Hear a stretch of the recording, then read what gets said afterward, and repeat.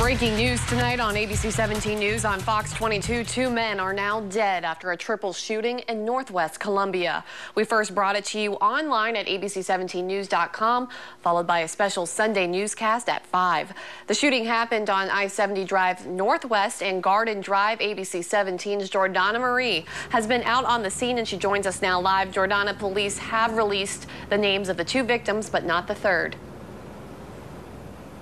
That's correct, Taylor. The victims in this triple shooting were Michael Walker James Jr. and Jeffrey Jones. Police did not release the name of the third victim, and they did not release any updates on his condition. This triple shooting happened just before 1 o'clock this afternoon on I-70 Drive Northwest near Garden Drive.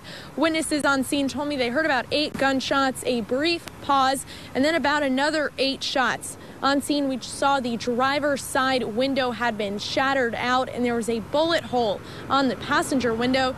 Columbia police officers were out here on scene for hours earlier today, marking evidence and taking photos of the scene. We don't know much about the victims, but we do know Walker was from Columbia while Jones was from Milwaukee.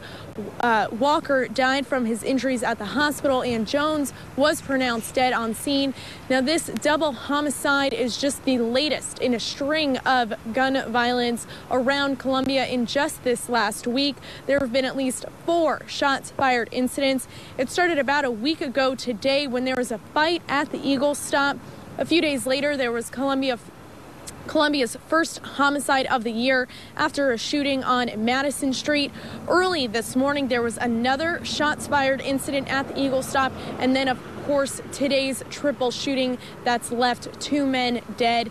ABC 17 News has not been able to confirm if any of these shootings are related, but stay with us. We'll continue to check in with police to find out if these shootings are related. We'll bring you all of the latest details that we are able to get.